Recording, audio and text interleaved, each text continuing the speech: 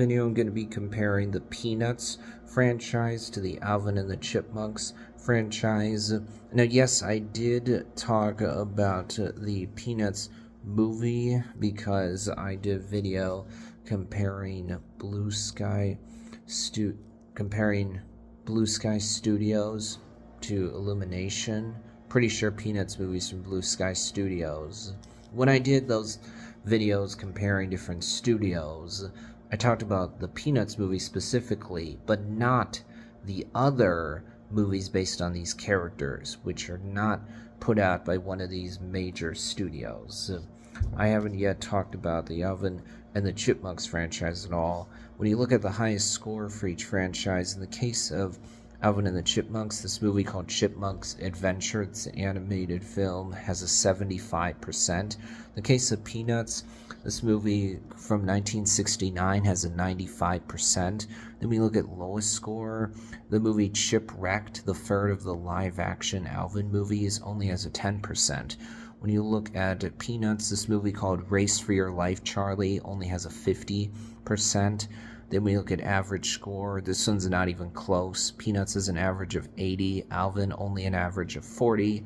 Peanuts wins again. Then when you look at gap between lowest and highest score, you have a gap of 45 in the case of Peanuts. You have a gap of 65 in the case of Alvin. So Peanuts wins again, and for me, this one is not close. It's pretty obvious that, yeah, Peanuts franchise is absolutely superior to the Alvin and the Chipmunks franchise.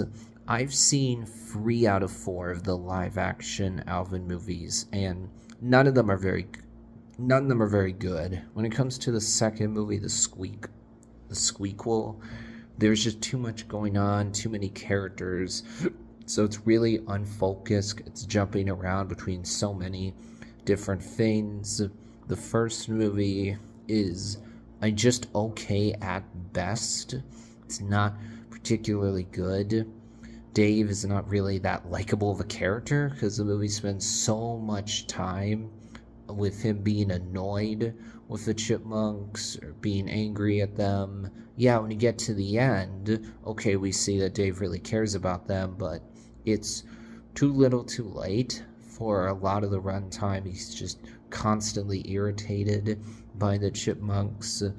When you look at Chipwrecked, the third film, and you can just feel that the filmmakers really are running out of good ideas. You have this arc for Alvin, him learning to be more responsible, and you just feel like, wait a minute, didn't we already do this in the previous movies? I mean, sure, you have redemption for Ian, which, okay, is nice. And I mean, you have Simon be bit by a spider, and thus he learns how to be more confident. And then even when he becomes regular Simon again, he realizes that other side, there's another side to his personality he didn't know was there. Okay, that's nice, but overall, it just feels like, man, the creative juices are really running low.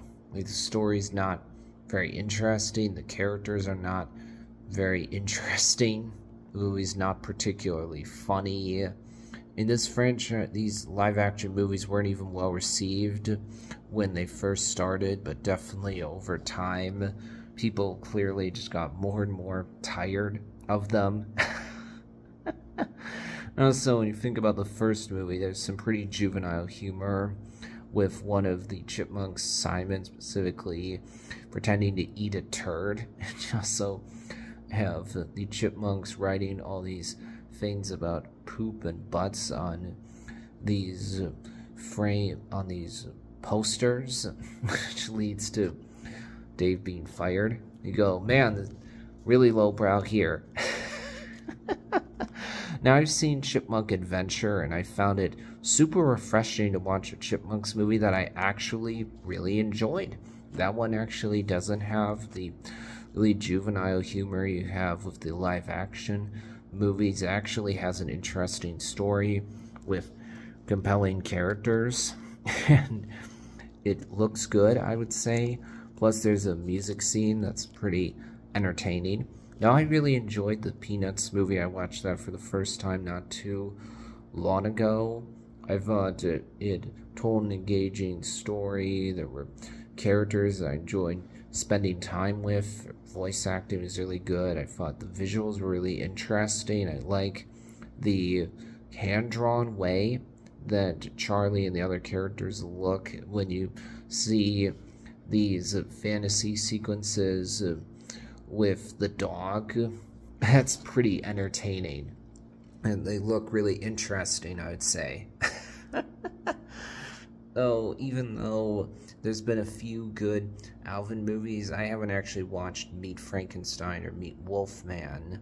Overall, it's pretty obvious that Peanuts has been a lot more consistent than Alvin has been. So I'll wrap things up for this one.